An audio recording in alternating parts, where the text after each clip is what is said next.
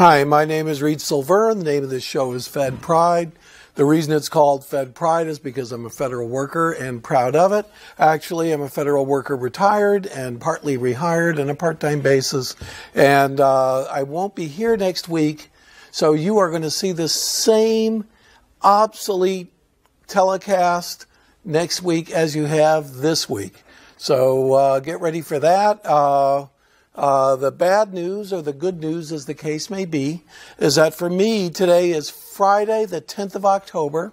For you'll be probably watching this on Sunday the 12th or Tuesday the 14th of October. And if all goes well, because I'm about to go on vacation, we may have a vacation to go to, in which case I won't be here next week, and you'll be seeing the same obsolete telecast even then. Anything can happen. This has been an incredible week on Wall Street, incredible week in the country and in the government. Unbelievable. Basically. The stock market has crashed day after day after day. Yesterday, which was the 9th, Thursday, it went down about 600 points. The previous day, about 500 or 600 points. It's been doing that almost every day this week. The Dow went from 14,100 a year ago all the way to about 8,400 right now, and intraday today, because it had dropped 700 points and then recovered to only losing 150 points, we ended up with a situation where the market has fallen 40%, if you can imagine that. The S&P was over 1,500, now is in the 800s. I've been looking for the S&P for the last couple of minutes, but I haven't been able to find it. Before I did this telecast, it's under 840, and that is an incredible low, considering that the dot-com collapse brought the S&P 500 from 1,500 down to 780. So 780 is the absolute equal collapse point, and it didn't happen today, although I expected it to. And please forgive the dark spot on my mustache. That is actually my mustache beginning to turn dark again in a spot, not a very convenient spot, but there it is. So the other thing I have to say is that this particular show is live to tape. Because it's live to tape, if I fall off the chair or if I have a computer disaster, you will see it on Sunday or Tuesday or next week, even though it happens live today. Even though I'm on tape, and tape usually could result in somebody pulling their act together, editing a mistake out. But again, I am not only the anchor of this desk and the manipulator of the world, but I'm also the engineer here. This is actually on a blue screen behind me, but through a computer, and I am actually manipulating the computer live. So that's basically the situation in a nutshell. What has occurred in the last day or two? Since last week, I can't even cover everything. The entire nation of Iceland is so completely in debt that each individual, man, woman, child, baby in Iceland owes 116,000 pounds. It's equal to $200,000 per person. So a family of 5 owes $1 million when their government came in and bailed out their banks. They had some fancy entrepreneurs that put together some of the leading internet banks in the world, tremendous number of depositors of these internet banks in Britain and other places. I guess they must have shown themselves to be a tax haven, and millions and millions of Europeans have lost their shirts. So that's another thing that's happening. And again, the world is growing and shrinking as we speak. thanks to my manipulation. So what else is going on? Just today being the 10th of October, a Friday, probably things will change in the future. The price of oil fell $9.50. I was following oil all the way up to $147 a barrel, and now it's gone to $77 a barrel, a drop of almost 50%, and wiping out. The last time it was at this price was 10 September 07. So basically it's wiped out all the increases in the last year caused by stock manipulation, mainly, in my opinion, because the very manipulators, Goldman Sachs, Merrill Lynch, they're all practically out of business. So the manipulation of the commodity markets has disappeared, but this can also be another thing. The depression scenario is a scenario of deflation, not inflation. It's a scenario of deflation. Stagflation that occurred in the 70s, that was a combination of recession with inflation, very, very high interest rates. We may be having the 1930s problem, in which case not only has it wiped out the manipulation of the last year, but we're going to have to watch commodity prices to see if a great deflation is at hand.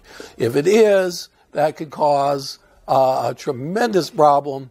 And the last time, back in the 30s, basically there were too much production, a very bizarre thing, and you saw farmers throwing milk away, putting it into the creeks, while people were starving in the cities that needed that milk.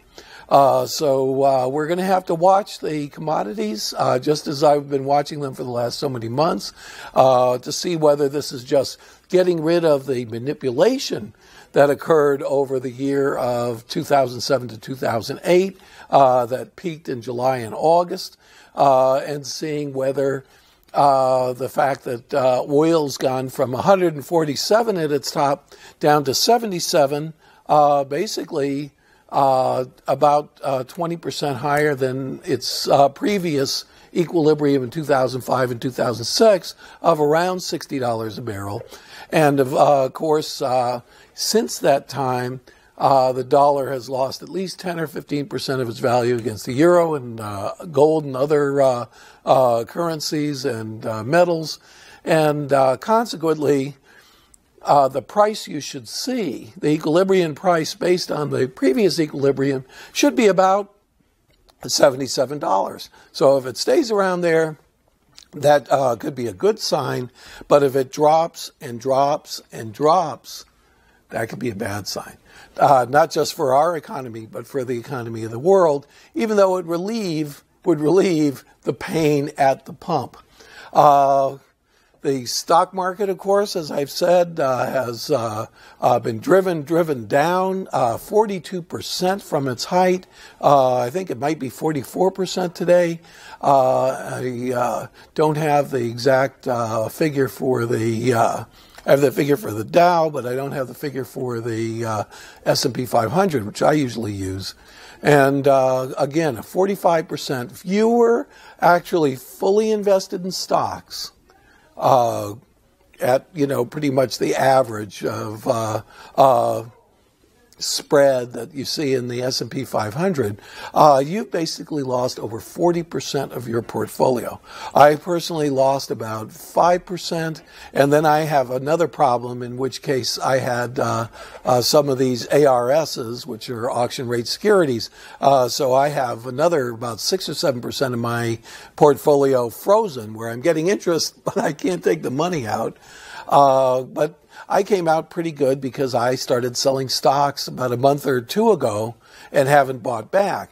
Now, I'm probably going to go on vacation, and for all I know, when you tune in a week and a half from now, the Sunday that I'm the Sunday of the Friday that I'm gone, so I haven't done another show, you're going to say, what the heck is he talking about? Because the market recovered. I don't know that the market will recover next week. It just can keep on falling the way it was these last 2 weeks. But it has been precipitous. There's basically a rush to the door. One of the explanations for the collapse of this week, where day after day after day, except for today, it's fallen 500 to 600 points every single day. The main reason is people are pulling out. It's gotten down to people. It's gotten out of the finance industry. It's gotten out of Goldman Sachs. It's gotten out of Lehman Brothers. And it's gotten down to the average investor. Real investors are dumping their mutual funds. They're dumping out of stocks in their 401k programs. They're running for basically safe FDI-insured bank accounts, and I am too. And as a result, there was a drop of $27 billion, that was last week, in mutual funds.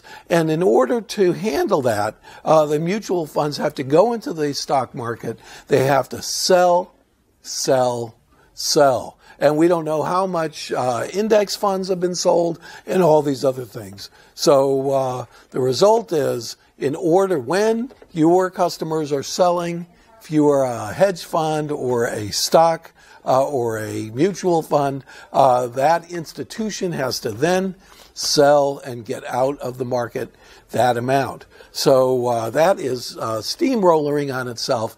That and uncertainty in the rest of the world. Japan's stock market dropped 10%. I think it was 9.2% in one day, and it had dropped almost the same amount the previous day. So Japan, which was probably weathering this thing better than anybody else, they are in complete panic. England has a pretty good idea, which is their government is spending $85 billion actually buy shares of the banks. And instead of doing the bailout that we're doing and buying the bad securities and settling out their balance sheets, they are actually buying shares in the banks, recapitalizing those banks, and then actually, for all intents and purposes, nationalizing the banks. We have nationalized AIG, one of the largest insurance companies in America, probably the largest. And however, we haven't really nationalized the banks yet. We've taken them over. Some of these investment banks, we've shut them down like Bear Stearns, and then we've sold it, basically ruined the stockholder, the present stockholders, and then sold the company for almost nothing to some other company. So we've basically been trying to keep it as private as possible, even though the bailout is public money. And the bailout is buying funds, buying these bad derivatives out so that these banks can have a positive balance sheet and can loan money. For every dollar, and I keep on saying this, of loss, on average, because there's different levels and it's a little more complex than that, for every dollar of loss that a bank has, they cannot loan $20, although that does not appear to be what the problem is. The Federal Reserve has over and over again pumped liquidity, pumped money, pumped loans into this market, and nothing seems to have worked. The biggest thing that they've done is they have basically nationalized the commercial paper market. Now that is, if you are a store, let's say you're Circle K around the corner, you have an inventory. For the most part, you put out what we call commercial paper, which is short-term borrowing to cover your inventory. Then when people buy that inventory, pay it off, and then you borrow for the next week's inventory. That's a normal process. Same thing with companies that have payrolls. They basically sell short-term commercial paper. They make, let's say, pipes, and they have to finance the manufacture of the pipes, and then it gets sold, comes account receivable. the company or the buyer pays, and they use that money to pay off a revolving line of credit or commercial paper. That market collapsed about a week ago, and there's a lot of companies out there that if they don't get short-term money, if they don't get short-term loans, they will have to close their doors and lay everybody off. In order to prevent mass layoffs, the Federal Reserve, in a kind of a understated moment, came in there and said, we are going to take over and guarantee commercial paper, and we will sell commercial paper directly or buy commercial paper directly from companies so long as they don't try to sell us more than they had outstanding in August because the banks won't support commercial paper. In fact, I was watching CNBC and the Squawk Backs, their stock show, and they had a CEO of a medium-sized company, which was, I believe, U.S. Extrusions or something like that, and make pipes. He said basically 1 week he's borrowing at 2% short-term paper. Next week it's 5.6%, which is unbelievably high. 1 week it was 10%, and now it's 5.6% again. So he doesn't know where the next dollar is going to come to finance his inventory and his payroll. He makes money. His customers give him money for delivered product, but he still has to finance the manufacture of the delivered product. And that's done by short-term paper. So if he has trouble raising short-term paper, the minute, everybody knows, or maybe people don't, but if they've studied any accounting, they know about a profit and loss statement.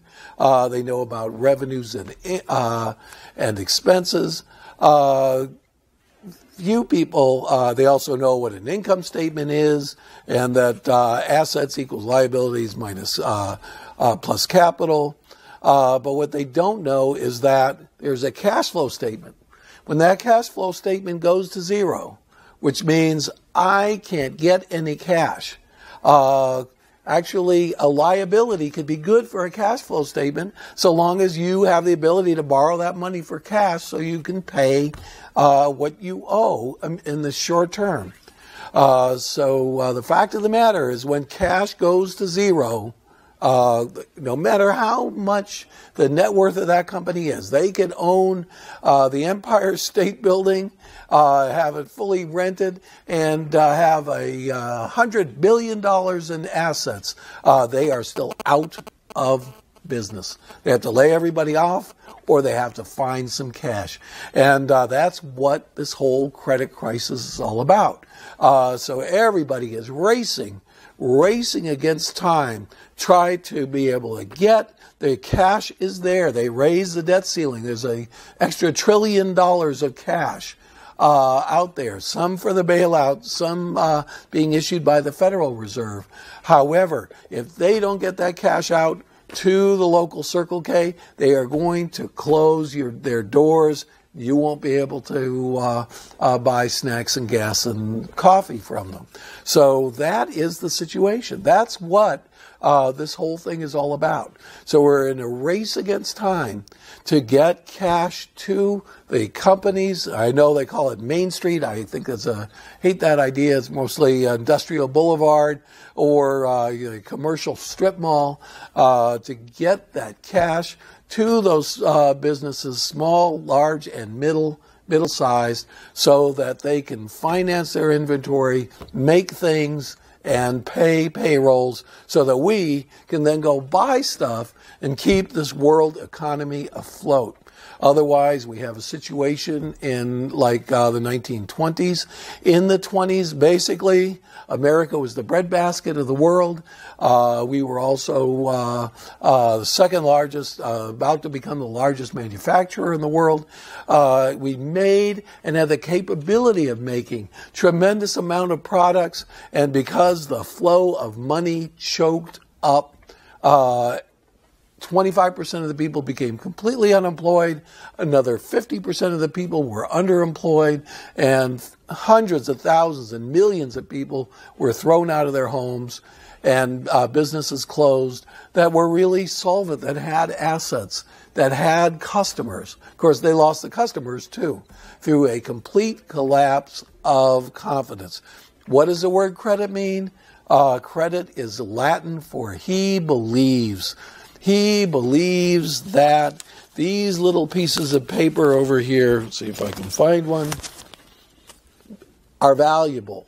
The minute the credit disappears, the minute the belief disappears, the minute the confidence disappears, these become worthless, and we are on a barter economy, and we are just, if you have a house to live in and it's paid off, you're lucky. If not, they might foreclose it. And other than that, put a chicken coop in the backyard and eat eggs for breakfast. So that was what was happening then. I'm not saying that's happening now. However, I've said that the Great Depression was averted 3, 4, 5, 6 times, and now hopefully it'll get averted again. There's going to be a G8 meeting, which is the largest industrial and commercial powers in the world. All the finance ministers and the presidents, the prime ministers of all the major powers supposed to get together and discuss the plan. Russia's had to close down their markets over and over again. Their credit crunch is getting to the point where people are being mass laid off already. Brazil had to shut its markets down.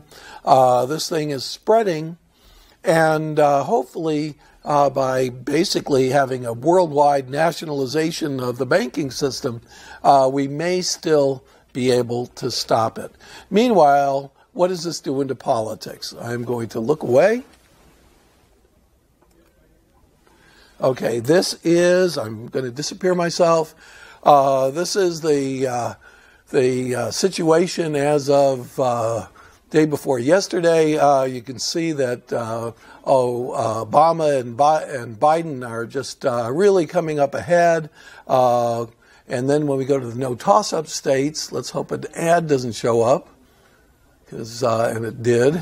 So I'm a little depressed about it. See if I can get just to go down a little bit. As you can see, Obama is way ahead right now and would win the race, 353 electoral votes to 185 if the race was run today. Let me get rid of the cellulite ad. I absolutely apologize that an ad showed up. I was unable to have time to try to transfer that image to a PowerPoint chart like I usually do. And when I do, we always have a little disaster, and I'm unable to get it inside so that you can see the whole picture and so on and so forth. But the bottom line is that the financial crisis of the last 2 weeks, the failure of the bailout, which was actually supported by both Obama and McCain, to stabilize the credit market, the increase in unemployment, which actually was not that much, was 160,000 the week before, and actually improved a little this week, or wasn't quite as bad. Still losing jobs, but not as many. Basically, the American people are sick and tired of hearing about a possible depression coming on, and they're going to vote against anybody who is in the party in power at the time. And McCain is the person who is a Republican. Bush is the president, and people are voting against it. Now, who knows? There could be a switch around in the next 2 weeks, and if somebody's watching this in a week and a half, they could be saying, what is this guy saying? Everything's going great for McCain, terrible for Obama. However, I kind of doubt it. But it is always possible. McCain came up with a plan basically to bail out and have the government take over mortgages from individuals and refinance them at the lower amount the current value of the House. Something interesting to see, and conservatives are mad at him for that, and the Democrats are playing you're irresponsible. My name is Reed Silverne, and thank you for watching.